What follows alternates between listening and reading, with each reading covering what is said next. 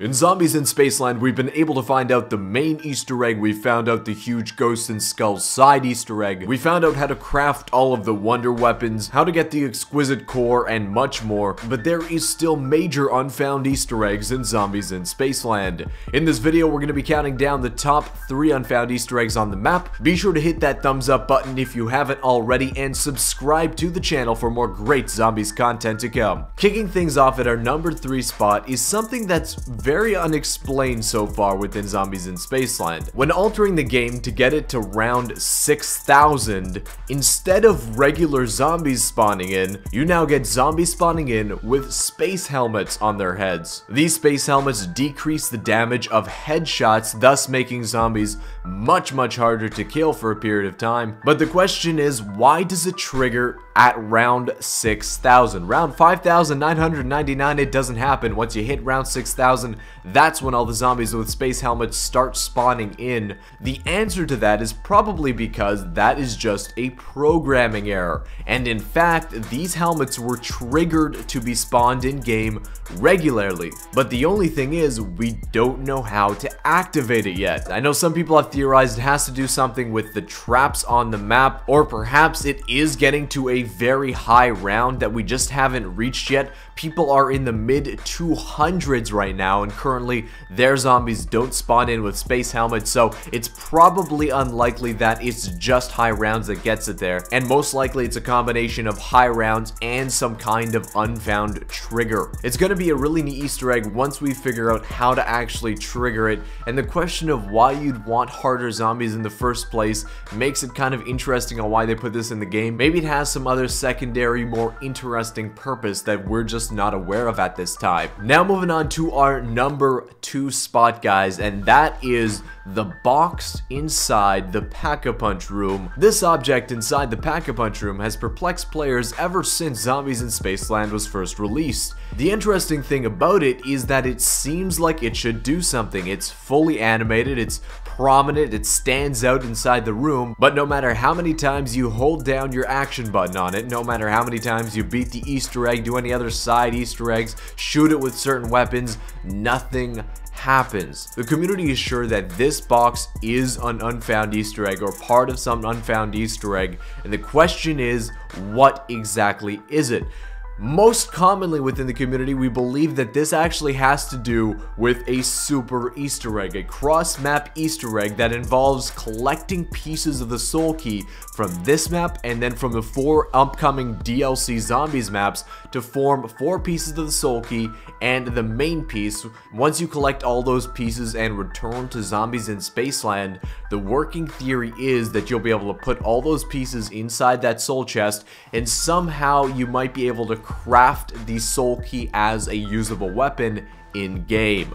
There is some references in the code to that effect as well, but it doesn't seem like it's able to be completed right now, but we don't 100% know. Perhaps this Easter egg is able to be fully completed now and we just haven't found the other pieces yet. And on a similar vein, let's move on to our number 1 unfound Easter egg in Zombies in Spaceland. Inside the Pack-a-Punch room, there is a ritual circle on the floor with some writing around it. Now obviously we figured this is important, it's probably a cipher, and when it was deciphered around a month ago, this is what it said. Mephistopheles grants your innermost desires, death is merely the beginning, serve thy master eternally. So first we thought, okay, it's just like a story element, you know, nothing really big here, but then people started to notice some very interesting details within the code of the game. Most notably, code within the game that's supposed to activate and teleport something the game code calls Yeti eyes.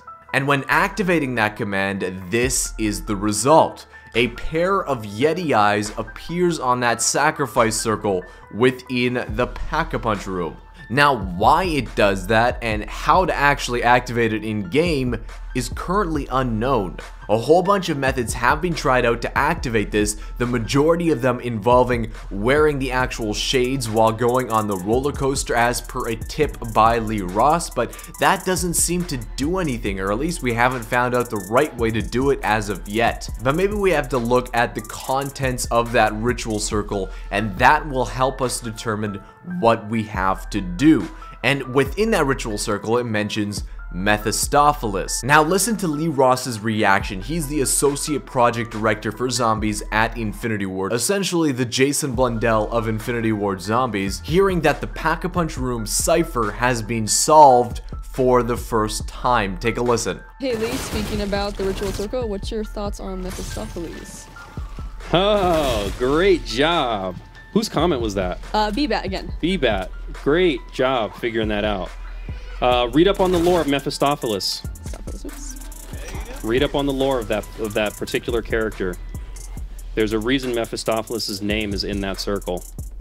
So Lee Ross advises us to check out the lore of Mephistopheles, and that perhaps when looking at various parts of that story in which he's involved with, that will lead us down the right track in order to find the method to find out this Easter egg in game. It's definitely pretty incredible to think about. In terms of Mephistopheles himself, he was a satanic character within the Faust German folklore legend, essentially an agent of Satan himself, and largely his role in the story is to continue to convince the main character to continue to lead his pursuits that will lead him to heaven, when in fact his concept of heaven is actually hell. Perhaps we have to read into the legend a little bit more, and then we can draw out some significance from it. I personally can't at this time. If you guys want to check out Mephistopheles, definitely Google him, see what you guys can come up with and how that can be applied to Zombies in Spaceland as well. Maybe we'll actually as a group be able to find something. If you do find anything interesting, definitely let me know down in the comments. We have to get this Easter egg solved before DLC 1 is released, that's for sure, else it'll just be probably forgotten. There is a chance that this has to do with the cross-map super Easter egg in Zombies in Spaceland, but odds are if Lee Ross is already kind of teasing us with it, then probably it's able to be done inside of Zombies in Spaceland, and I'm pretty sure he's mentioned as much on a live stream before. Though just as I was recording this video, I did see a really interesting theory that might actually have to do with the Easter egg, wherein in the Faust legend, Mephistopheles kind of coaxes the main character to follow a path that leads him to hell. In the cipher in Zombies in Spaceland, it tells us to serve thy master eternally, and that Mephistopheles will grant us our innermost desires. Well, in Zombies in Spaceland, there is no real other master than Willard Wyler. He's seen as like the kind of figurehead of the map, and for example, when you kill the brute for the first time, he says that, you know, that character wasn't supposed to die yet.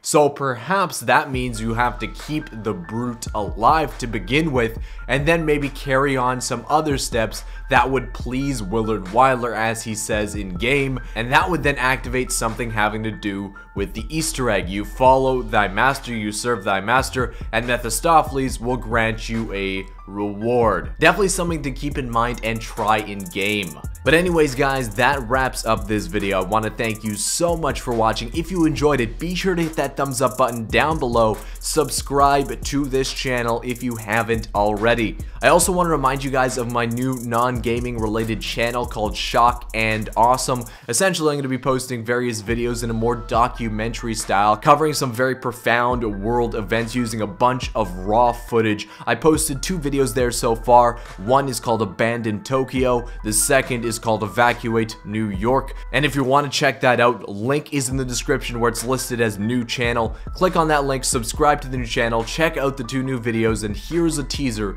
for Evacuate New York. Thank you for watching, and I'll see you with another video tomorrow. Throughout history, there have been many "where were you when" moments. I can imagine a child asking their parents, "Where were you when Caesar became emperor?" Or when Napoleon was defeated at Waterloo? Or at the end of the First World War? Or the Second? When Kennedy was assassinated in Dallas? When you heard man had walked on the moon? You see, we too have our own "where were you when" moment. It's one whose date is permanently etched into the minds of all those who experienced it, or experienced it vicariously through the television. But this is the story of the people in the city of New York, on the island of Manhattan, on September 11th, 2001. It's really not a story about the disaster that took place on that day, but the response to it, when the call went out to evacuate New York City.